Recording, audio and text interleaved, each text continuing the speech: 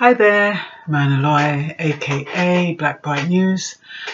Today's video, I'm doing this one and I'm calling it Train a Man in the Way He Should Go.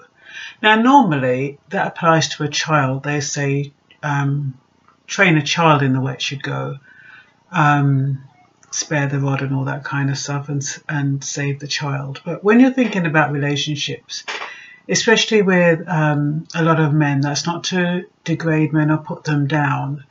It is like, well, it sounds a bit patronising, but it is like a lot of the time having a child. And when, especially, and that wouldn't be all men, of course, I always have to put that disclaimer. But you have men that, I'm always trying to be polite. Why don't I just say it like it is? Okay, I'm going to say it like it is. You have men that come into your life. They haven't got anything to offer, but they're nice people. And as a woman, you can help build them up if they're willing to listen, if they're not obstinate. Now, that does sound a bit condescending, I know, but it happens. It happens a lot. I've had lots of people write to me and send me messages and talking about this situation where men come into their lives. They either not working, or they have job seekers allowance, or they have they're making a little money on the side, but not enough to contribute to a relationship. On top of that, they play a lot of silly games. They're not talking honestly. They're making up excuses, and they're just like kids. And it's just like, for Christ's sake, grow up. Now, okay, if we're going to train a man in the way he must go, the first thing I would say is that if you borrow money, repay it. Now, we have a lot of men who, because of whatever reason, they're not in the same financial position as females. Now, females might have a little more liquid cash, so they're more likely to be able to help if they feel the need. A lot of women, I know a hell of a lot of women who have lent money to men and it hasn't been repaid, and so they become apprehensive about lending it again. And when that happens more than once, regardless of whether it's £10, £100, £1,000, it doesn't matter. Debts must be repaid. And if you're going to be a man, number one, you shouldn't really ask a woman for money anyway in the first place. But if you do need to ask her for money, you ask her for money, you tell her when you're going to pay it back, and you pay it back on that date. You don't even ask for it if you haven't got a plan, a solid, secure plan on how you're going to pay it back. There's nothing worse than lending somebody money and you're having to grovel and ask and beg, and then the relationship breaks down because, as far as you're concerned, you can't trust them, they're untrustworthy, and whatever the reason is. I mean, a lot of, I don't know if it's a lot, but quite a few men who borrow money, they seem to think it's not important. It's almost like they have to put their needs first and then they'll pay you back when they're ready.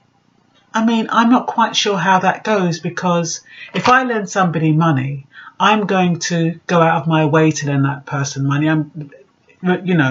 Of course, I'm going to check whether or not I can actually afford it, but I'm going to go through my systems and say, okay, find out when they need the money, give it to them within the time frame they need the money, and I expect it back when they say they're going to pay it back. That doesn't happen 99% of the time. Sadly, it doesn't happen. So, number one, repay your debts. Number two, stop playing games, stop testing. It doesn't prove anything. You'll find a lot of men, they play these games to see how you're going to react. Whether it's they're not going to call you, whether it's they try to wind you up, or whether it's if you're out, they're not going to pay for a drink or buy you anything to see if you're going to say anything. the games are endless. You know, they don't call you for ages, and then they turn up and call you and behave like nothing's happened. And then they have a go at you if you have an attitude, to see how they can push you, to see if you're a bunny boiler, to see what type of person you are. Stop playing the games. It doesn't prove a thing. It really doesn't prove a thing.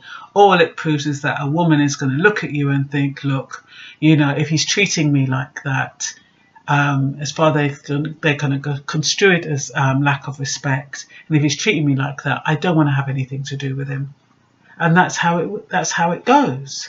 What else can you do to train a man? Your word is your bond.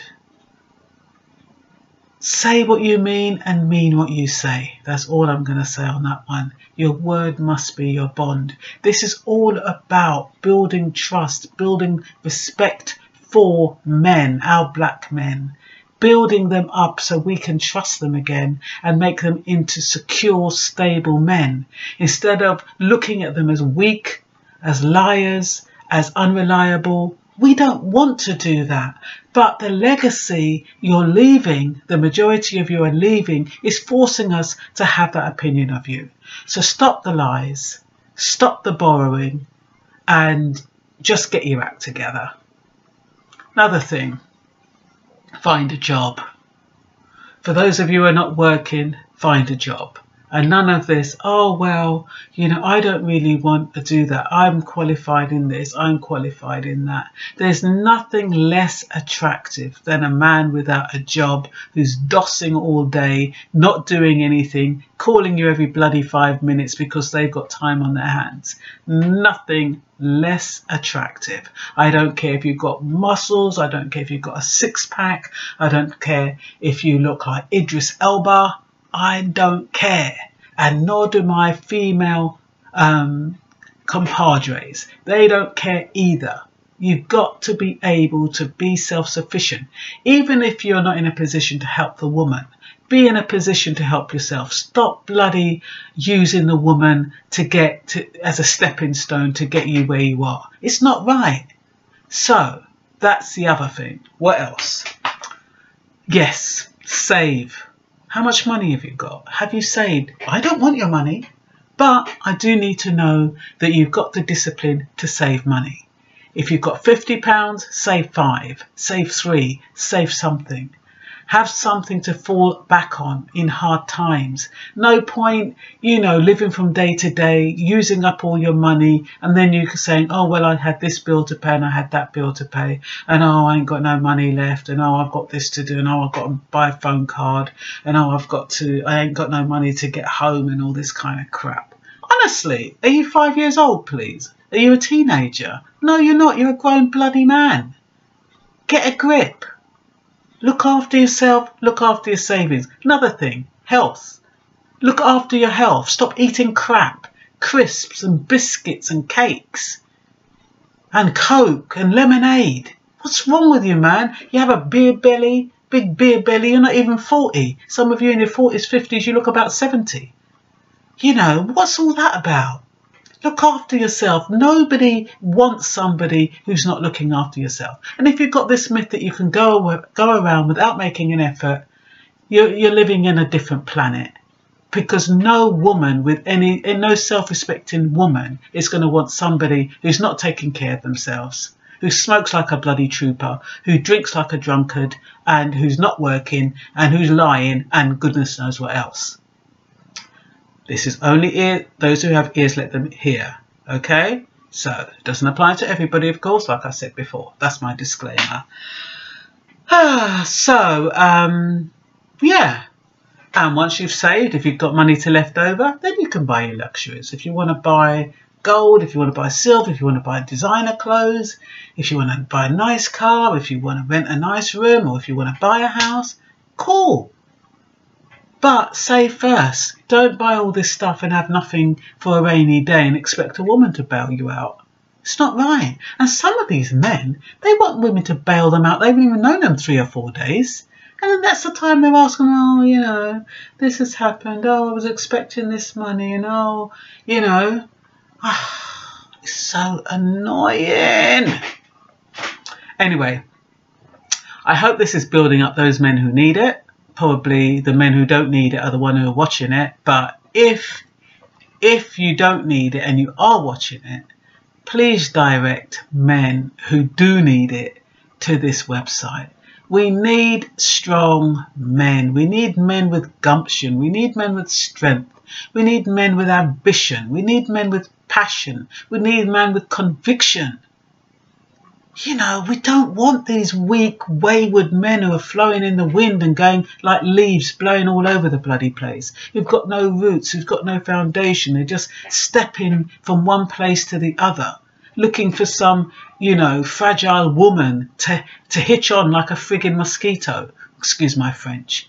But it's irritating. You know, they're just latching on to whoever they think is easy game. It doesn't work like that, because even those ones who are easy game, they're going to get peed off. You're going to end up on your own, 50s, 60s, without anyone. So, please take my simple advice and look after yourself, look after your health, look after your money, look after your future. Boom, that's all. That's all I've got to say, peeps.